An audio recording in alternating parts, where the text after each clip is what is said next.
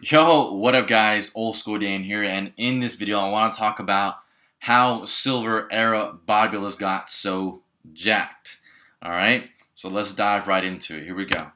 So they did basic exercises, right? None of that incline cable lateral machine curl, yada yada BS that a lot of kids now think that is best for them.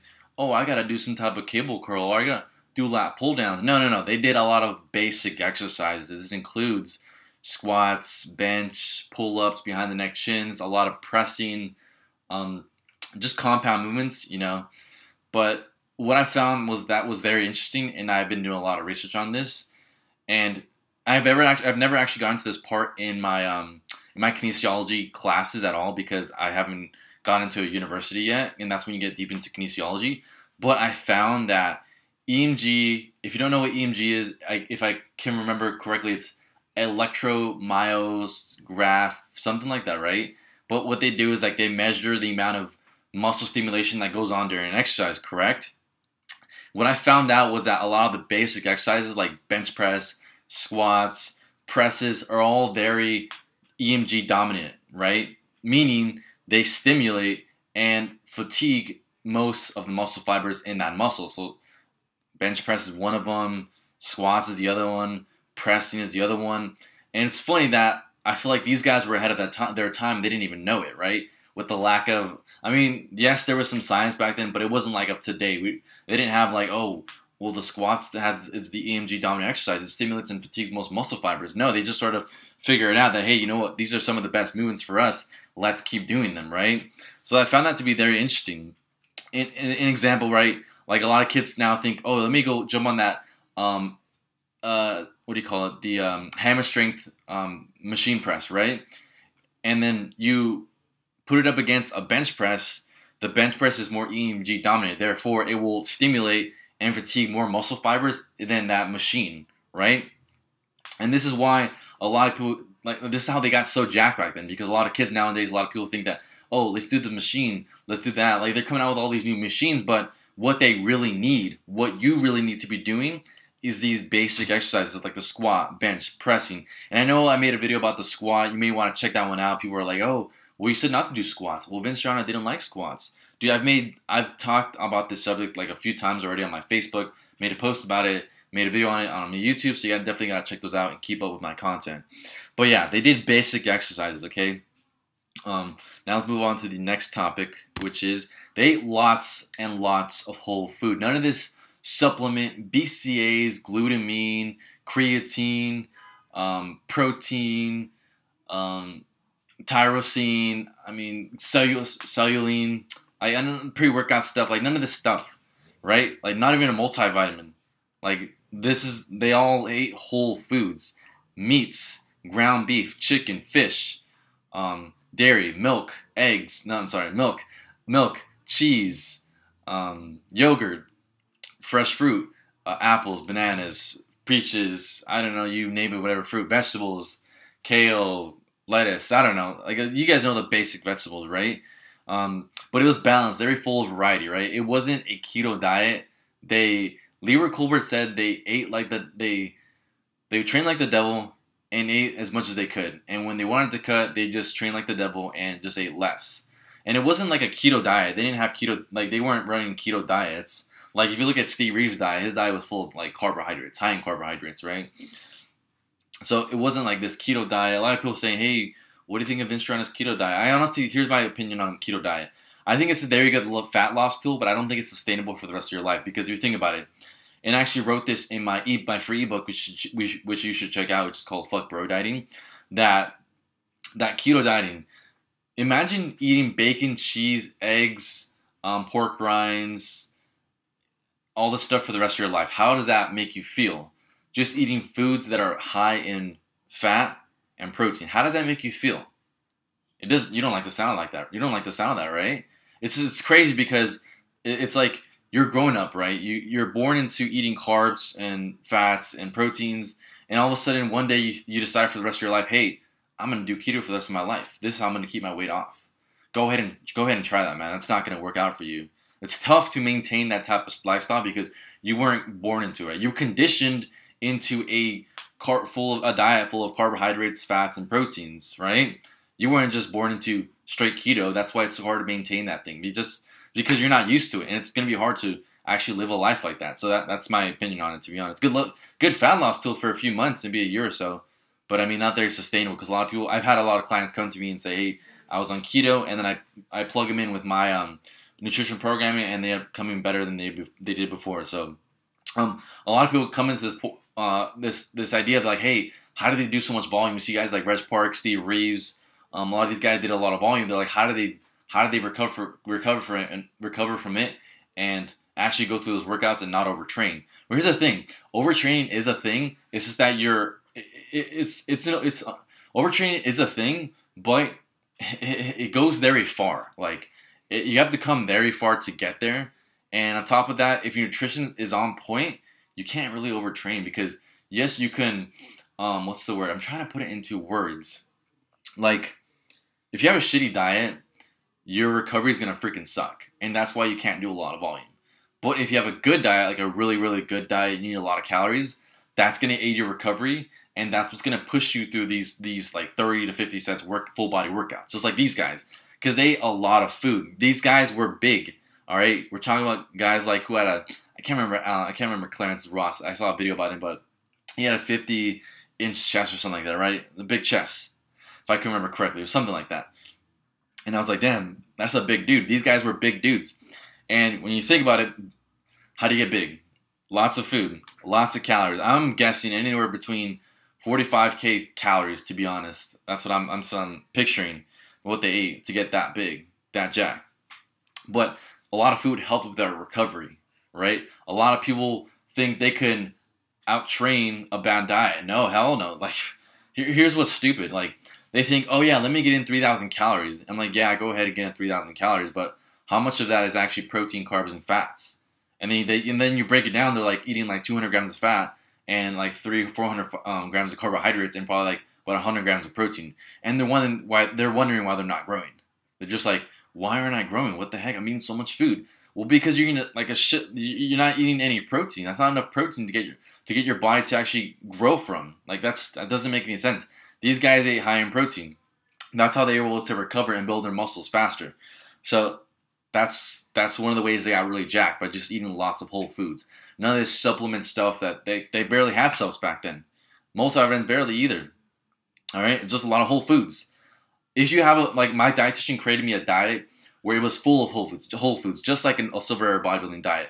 It had dairy, meat, grains. I forgot to include that. Grains, fruit, vegetables. And I was like, hey, what do you think about me taking a multivitamin? And she was like, you know what, you won't really need it, just because your diet is so well rounded with all these foods. Like you should be getting all your vitamins and minerals from these foods. And I was like, cool. It's like the other thing I recommend is probably some creatine, just because you want to put on some extra mass. But even then, your body gets creatine from like red meat. And it's funny because Reg Park was actually one of the ones that said, hey, don't take supplements unless a dietitian recommends it. It's like, that's all I recommend for someone. Like all these people just eat whole foods. You just need whole foods. You don't need these supplements unless a dietitian recommends them. So with that being said, let's move on to the next topic. So lots of sleep. Now, this is something I did quite a bit of research on as well. A lot of these guys did put a big emphasis on sleep, like around 8 to 10 hours. Like Steve Reeves slept 8 to 10 hours. I'm sure Reg Park slept 8 to 10 hours. And honestly, like Leroy Colbert couldn't have said it any better. You make the most gains while you're resting, while you're kicking back, taking it easy, sleeping. And actually, in one of Daryl Conant's book, he talks about how it's called Invincible, right? He talks about the growth hormone, that it's released when you're sleeping. Yeah, the growth hormone is being released while you're sleeping, and that's when you're making the most gains. And a lot of people try to neglect this. They're just like, hey, you know what? Let me just train really hard, and it's funny because they miss out a lot of factors. They're just like they're training really hard and they're wondering why they're not gaining. I'm like, well, first of all, fix your diet. Make sure your diet's in check. It's very balanced. Make sure you get enough protein. And on top of that, make sure your sleep isn't shit. All right. These guys slept a lot. They lived a lifestyle that was in towards bodybuilding. All right. They took it very seriously.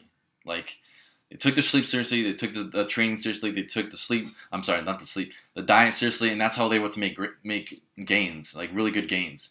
A lot of you guys don't take it seriously enough. Do you think you can out-train a bad diet? You think you can out-train just because you got a good training routine? You say fuck off to everything else, like sleep, diet. That's not the way it works. These guys slept a good amount, and that's how they were able to recover from their long workouts. On top of that, with the diet, that's how they recovered as well. So, let me look back at my notes. Okay. Also, like another little tip thing, just because like I think they were able to get really good sleep back then, just because they didn't have cell phones. A lot of you guys think are like up at night, sleeping, like you're up in the middle of the night and you're like on your phone, you're swiping up, and the blue light is what actually keeps you awake. All right, so that's sort of what ruins your sleep. I know it's not all you guys, but it's some of you guys. Some of the younger guys like to be on Instagram or like Facebook, like in the middle of the night, just scrolling and whatnot, and your blue light is on. It's keeping you awake, and this is what's sort of keeping you from making the most gains. So yeah, now to cover the last subject, which is they had a good routine, right? They trained full body. They trained every single body part in that session: chest, back, shoulders, legs, calves, arms, forearms, all of it in one session.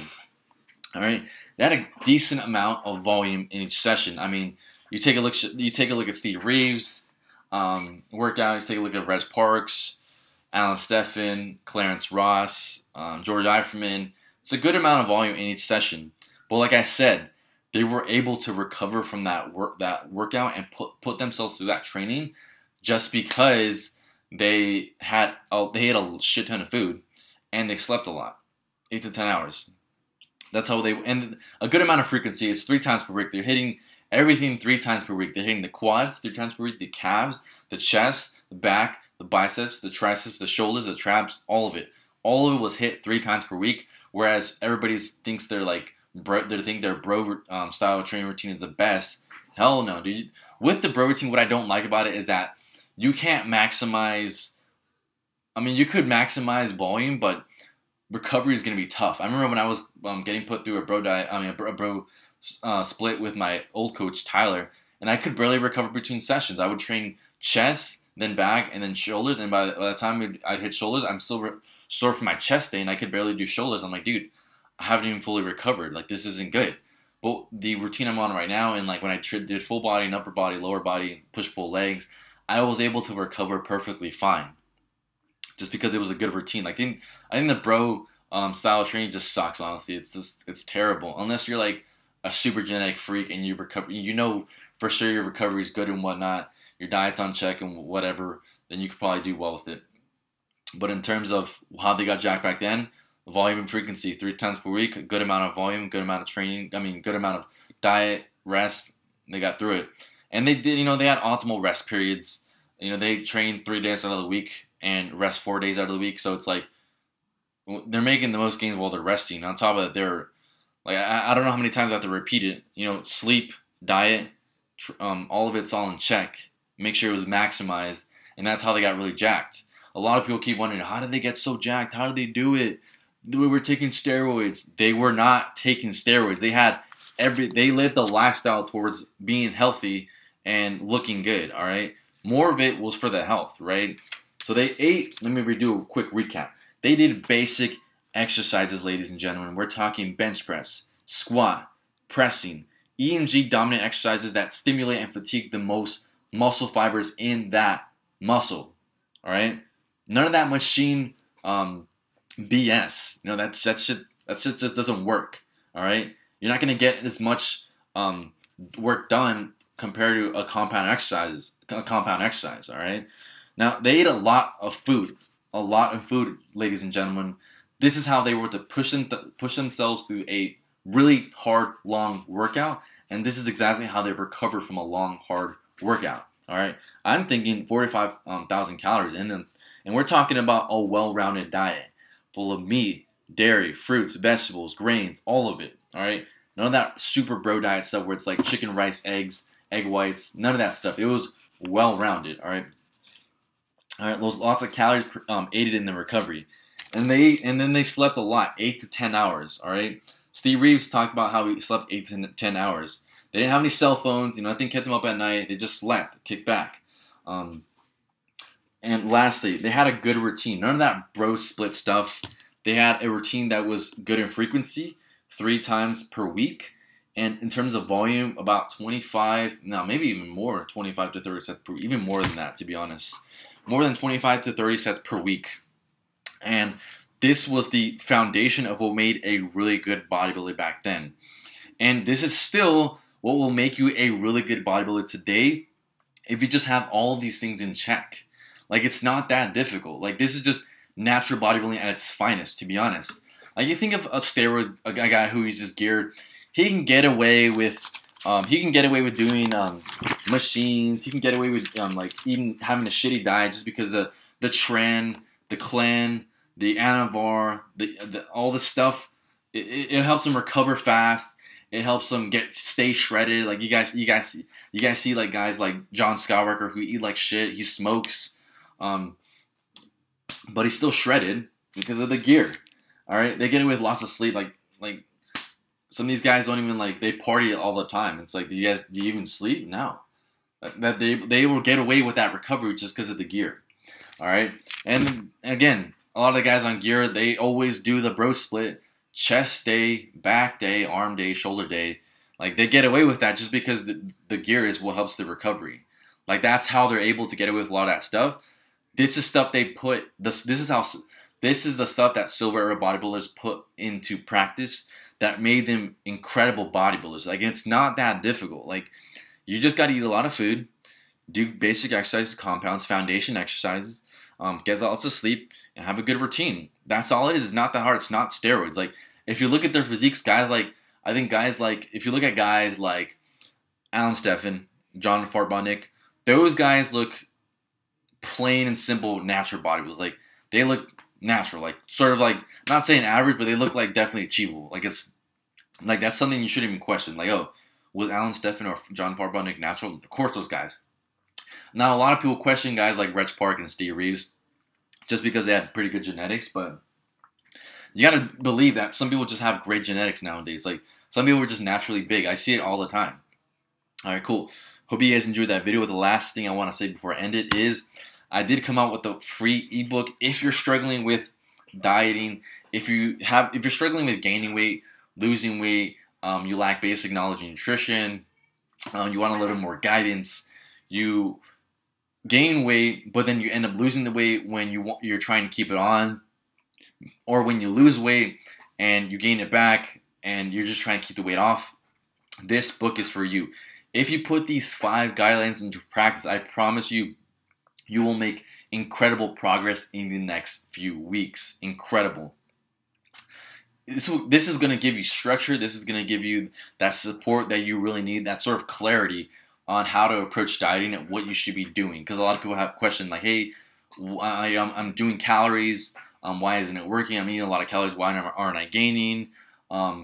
They think, oh, like, what do you think of keto? And I'm like, dude, just read my ebook. I'm putting it out there for free. Like, I spent a lot of time on the phone with you guys. Like, you guys, we scheduled like free calls and we talked about what the struggles were, and this is what I came up with. I looked at all my notes, and I tried to fill in all the blanks that you guys had, and I put it into this little ebook. Like, it's literally 4 or 5 pages long, but it's going to give you lots and lots of value and clarity on how to approach dieting and to ditch bro dieting forever. All right, this is going to be the super simple way to maintaining all the gains that you make, whether it's losing weight, gaining weight, and whatnot.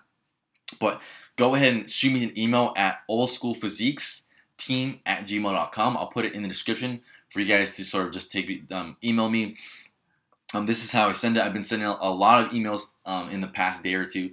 I've probably sent more than maybe like 50 emails in the last day. Been pretty crazy. It's my inbox is still being blown up. I'm just trying to get to everybody. But yeah, if you have any questions about that, please leave a quick comment below. If you have any questions about the presentation I just gave, go ahead and leave a comment. Lastly, before you guys leave, never mind. With that being said, subscribe for more videos like this. Give it a thumbs up. Thanks for watching. I'm Mosco Dan. I'm gone. Peace.